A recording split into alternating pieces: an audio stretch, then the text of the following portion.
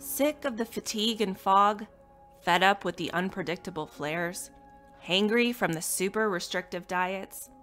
Hello, and welcome to the Crunchy Allergist Podcast, a podcast empowering those who, like me, appreciate both a naturally minded and scientifically grounded approach to health and healing. Hi, I'm your host, Dr. Kara Wada, quadruple board certified pediatric and adult allergy immunology and lifestyle medicine physician, Sjogren's patient, and life coach. My recipe for success combines anti-inflammatory lifestyle, trusting therapeutic relationships, modern medicine, and mindset to harness our body's ability to heal. Now, although I might be a physician, I'm not your physician, and this podcast is for educational purposes only. Welcome back, everyone. I am so excited to have you back to the Crunchy Allergist Podcast. Today, we have an extra special guest, Dr. Lena Shahbandar, who is an amazing physician. She is department chair. She is a physical medicine and rehabilitation physician, also known as a physiatrist. But she's so much more. She has taken something that was really near and dear to her and her patients' hearts and brought it to the world to share with everyone. And we're going to talk all about that.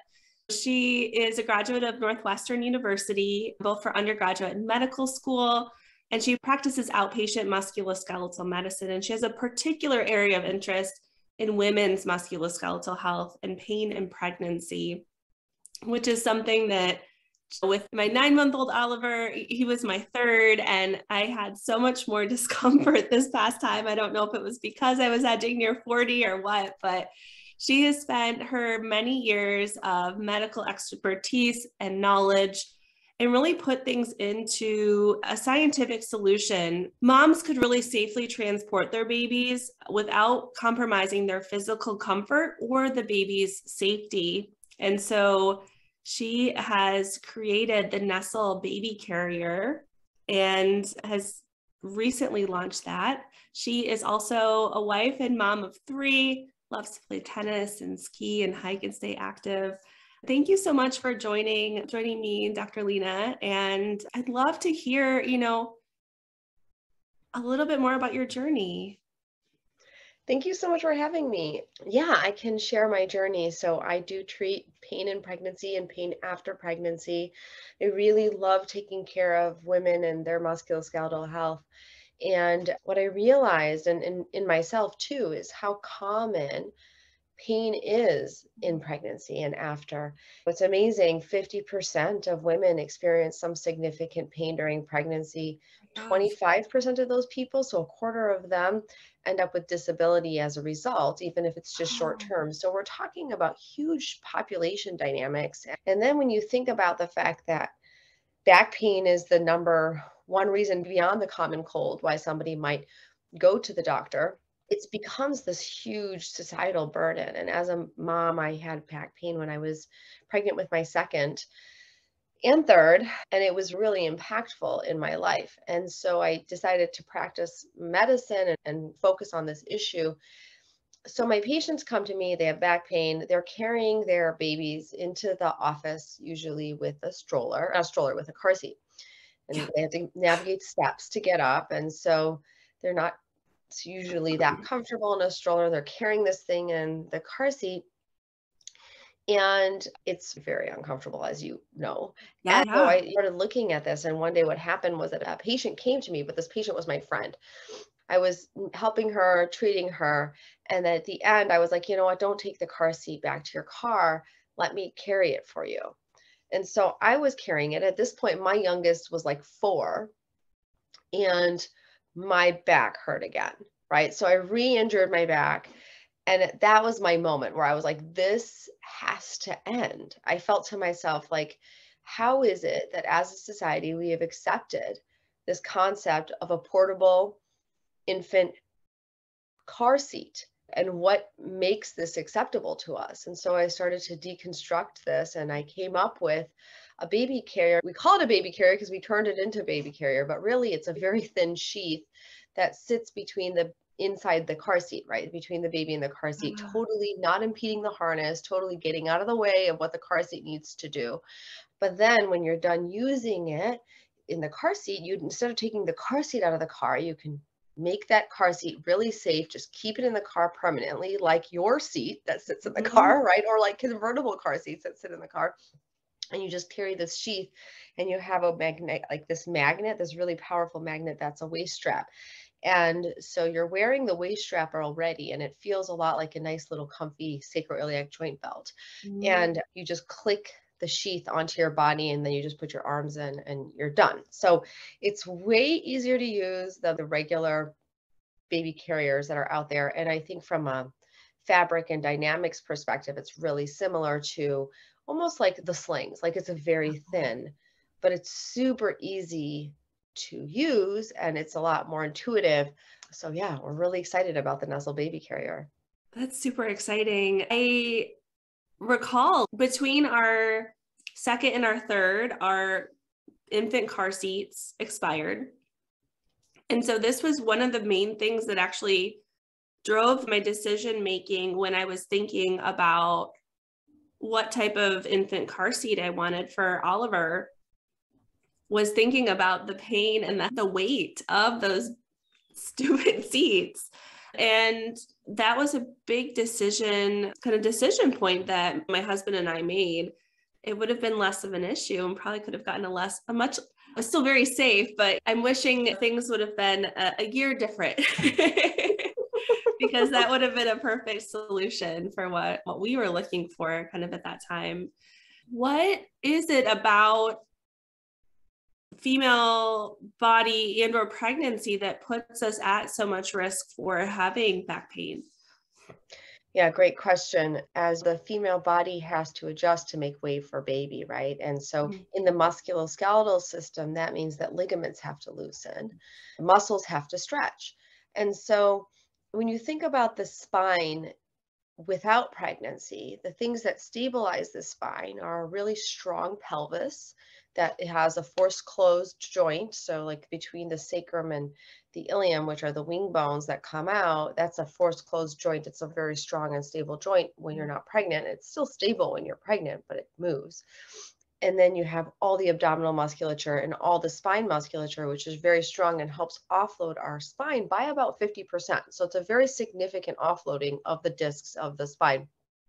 And when you're pregnant, those ligaments loosen, the muscles stretch.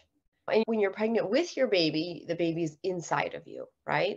And even that can become problematic for all the reasons that are obvious, right? And so your baby is in you, it's forcing your center of gravity to shift forward a little bit. You increase your lumbar curve, and sometimes then the hip flexors start to get tight, and you end up with these back pain issues. And you have the baby, and now this baby is no longer in you. So they're not as close to the center of gravity as they were before. And I think something that's really important to remember is it's not like your body just snaps back to normal. I remember having my first, I was already a physician. And I was like, oh, I didn't gain that much weight. I gained 25 pounds. I should be good to go. I tried to put my jeans on after I had the baby. And I was like, oh, I don't even think I'm close. Like, I don't think I could get it past my knees. And I think it was this myth that you're supposed to just come back to normal. And our bodies never really fully go back to the way they were before pregnancy. But it takes another 9 months for that musculoskeletal system to tighten back up. And so you have to consider that. And so I always think about when we're telling moms to lift and carry and do these things that they do when they have babies, we are asking them to carry car seats and carry other things and put their babies inside of a crib and reaching up and over this. And it's so detrimental to the spine because those muscles have not yet tightened up. And women a lot of times will have pubic bone separation, so that front of the bone of the pelvis can separate. The SI joints that I talked about, they loosen, and they have to do that for the pelvis to open. And then the abdominal muscles can sometimes split, right? So you get a rectus diastasis. And if you don't get that, if you don't correct it, it can really impact your spine's ability to do what it needs to do because it's an important muscle in stabilizing the back. So all of those things are really important contributors, not to mention carpal tunnel syndrome, which people get because their hands swell. They get rotator cuff problems because same thing, the tendons are loose and now they're carrying and lifting and doing all this stuff. And then we get upper back pain because we're hunched forwards, our breasts are larger. And so we need stuff to help bring us back and down and really give us that upper body support. So yeah, there's just So a lot much. that happens in the body. And thinking about all the different contraptions we acquire, I'm just thinking about like the different nursing pillows, all these different things to try to offload. I always find it fascinating thinking back of it wasn't too many generations ago that we didn't have all of this stuff. And certainly we know that there is increased safety with a lot of the recommendations and changes we make, but they also don't come without some other downstream effects to consider. And some safety things, it's interesting what we choose to pay attention to as a society and what we don't. Because if you look at the American Academy of Pediatrics recommendations, and I'm not a pediatrician, but I've learned this since doing this, is like the recommendation is not to take your infant car seat out of the car because people leave their car seat. I did it. Like my baby is asleep. I take them out in the car seat. I put them in a corner and maybe I forget about them for a little bit, right? And in that moment, if that car seat is not at the right angle, their head can drop down, they can suffocate. It actually contributes to the flat head issue because their heads are not free. So there's a lot of downside around the contraptions that we create. And I think sometimes what we do as a society is we look at the intended purpose, right? And we don't necessarily look at the unintended consequences. Yeah. And so that's partly what I'm trying to do here is say, okay, there's some safety, great things that have happened with putting babies in car seats and having cribs and all these things, but what are the unintended downstream negative effects, especially on the mom? And I think part of this is you look at like language around motherhood is it's all about like, you would do anything for your baby, or wouldn't you? You're just a great mom. You'll sacrifice your whole self for your baby. And not that there's anything wrong with giving everything to your baby. I don't think it's an either or situation. I don't think we have to sacrifice ourselves. I think, in fact, when we take care of ourselves, we're better moms. And so, how can we help support moms in knowing that and realizing that? And truth be told, I don't think parents need anything to be great moms. Like, yes, I'm selling a product, but the truth is, they don't need anything. Like, they don't need my product. They don't need a they need a car seat, but they don't need much to be a great mom. And so, like you said, you don't need a fancy, expensive car seat. You could just get a convertible that stays in that car and is nice and safe and just use that for 3 years and you're good to go. But insofar that things are like you have choices or you want to pay more, then there are options out there. Yeah. I love the concept of and versus or. And that's a theme that we come back to on the podcast, especially as it relates to thinking about the different strategies we have that can impact our health. It doesn't have to be just conventional medicine or just alternative medicine or it can be both. It can be it can be all of it. And there's so much power in that idea of filling our own cup first and loving ourselves.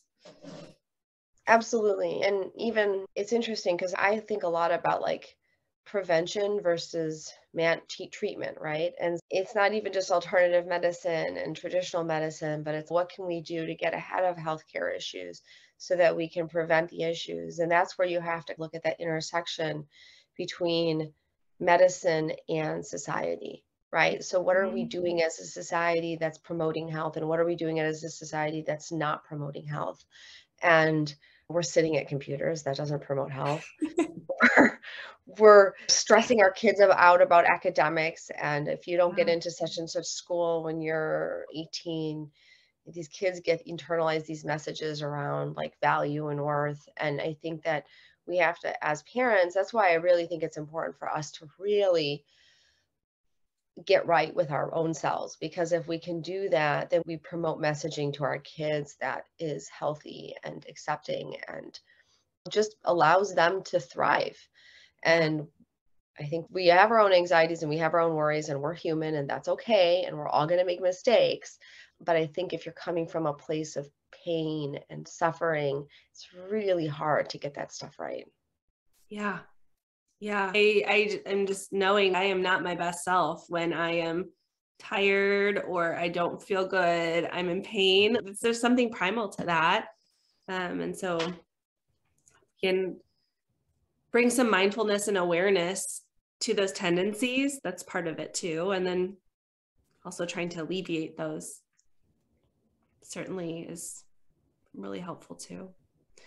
I was thinking just about this past week, both my husband and I grew up in these homes of like the Clean Plate Club, and he treated girls to little Starbucks cake pops, and our oldest she doesn't like real sweet stuff, and so she had a couple bites and she was like, this is too sweet, I don't want it.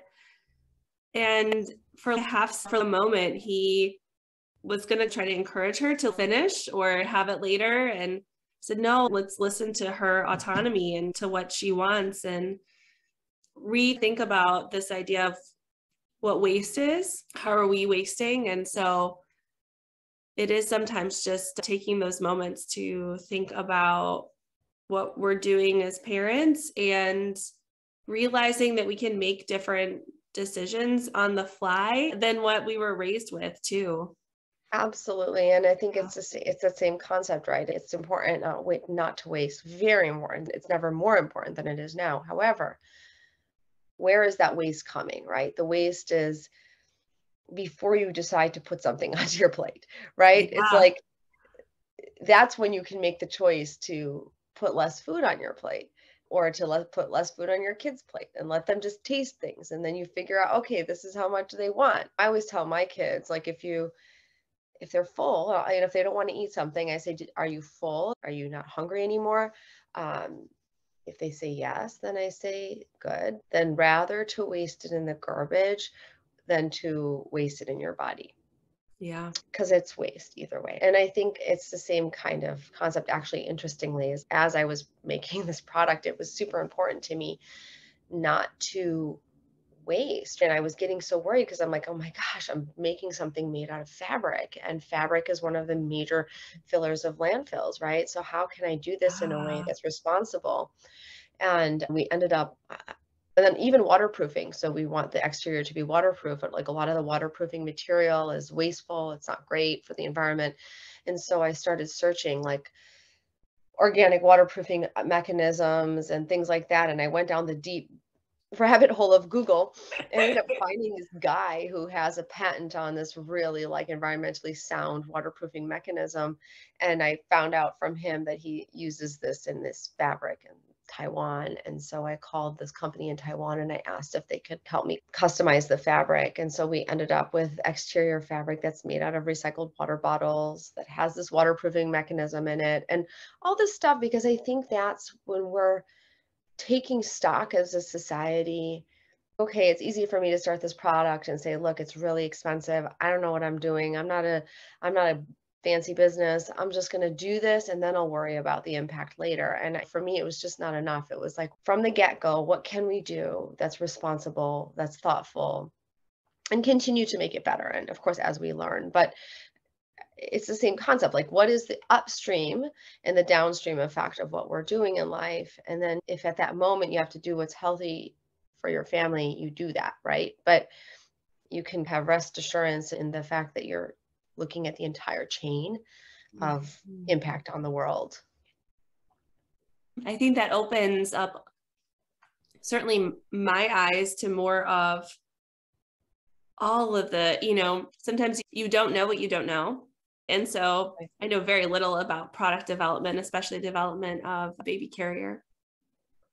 But things I wouldn't even imagine that would come up in that process. And I always appreciate like knowing the story and the thoughtfulness that goes in behind stuff and behind someone's creation and baby. Yeah. So if people are interested in learning more about your work, or maybe looking to check out Nessl, where can they find you? Absolutely. Come find us on www.nessl.com. You can follow us on Instagram or Facebook at Nessl Baby. We're also on Pinterest. We have our YouTube links. Those are not really up except for the instruction manual. So I would do Pinterest, Instagram, or Facebook for those. And our website's up and running. You can pre-order your carrier. And also, please think of the people in Florida. Actually, our factory is in Florida. And so we have Okay. product there, and we're just worrying about the families that work there and Absolutely. how they're doing, and thinking about that whole impact of the hurricane on society. Yeah. And just for kind of for reference for those listening, we're recording this on Friday, September 30th. So the hurricane has just gone through there, just taking stock as to how all of those folks are impacted, and as the sun's coming up today. Absolutely. And I have one other last quick question about what size or age is Nessl going to top out at? Great question. We say it's up to age 2. Okay, Truth is, I great. put my like 2.5-year-old niece in it, and it's fine. I actually put my 9-year-old niece in it because I was trying to break it. Like, I was trying to find the point with which it would break, and it didn't break. Oh, that's great. Maybe I Okay. broke, but it didn't break. Awesome. I just wanted to double check. So I will go get mine pre-ordered now. So I am so excited. Thank you so much, Dr. Lena. I really appreciate your time. Hope you have a great rest of your week. And again, like, best wishes to all the families down in Florida, and especially hoping everything is okay with Nessl as well. Thank you. Thank Yeah. you. It's been great to chat. Take care. If you have found this information helpful and empowering, I would strongly encourage you to hop over to www.crunchyallergist.com and subscribe to our weekly newsletter, where we dive into all things allergy, autoimmunity, and anti-inflammatory living. Thanks so much for tuning in. I look forward to talking again next week.